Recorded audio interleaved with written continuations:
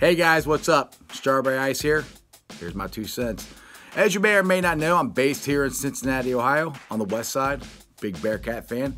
So I want to give a shout out to my Bearcats. They're playing Tulsa tonight on ESPN2. Make sure you check it out. Should be a good game.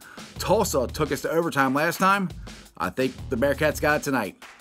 In the association last night, James freaking Harden. Now when you're on a streak like he is, your middle name's freaking. Last night at the Gardens versus the Knicks, scored 36 points in one half. That's a Rocket record for a half. Finished the game up with 61 points. At Madison Square Gardens, that ties a record for a visiting player there. Tied some guy named Kobe? I think you might have heard of him. Yeah, Kobe Bryant, the Black Mamba. Yeah, he's pretty good. His 61 points gave him 21 games, consecutive games, with 30 or more points. That's ridiculous. That's the 4th longest streak in NBA history, tying the great Wilt the Stilt Chamberlain. You know, the guy who scored 100 points. He is in high water right now for James Harden. This is one other just next-gen ridiculous stat. In this streak, he's had 76 field goals made without an assist. 76 made field goals without an assist, meaning that nobody's passed him the ball. He's either taking you off the bounce, did his little double step back, which is a travel, but they're letting him get away with it, or his behind the back, whatever it is, he's got open and he's made the shots. James, you are ridiculous. It's been fun watching you. Keep it up. All right, bad news.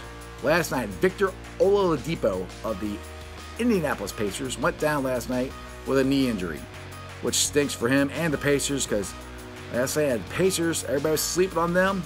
They're a good team. Everybody's talking about Toronto, Boston in the East. I was like, hey, Pacers are no joke. But now, unfortunately, it looks like Victor's season is over. Wait till next year. Sorry, Pacers fans. All right, now moving on to LT Gray, Tiger freaking Woods. Probably the greatest sports comeback in history.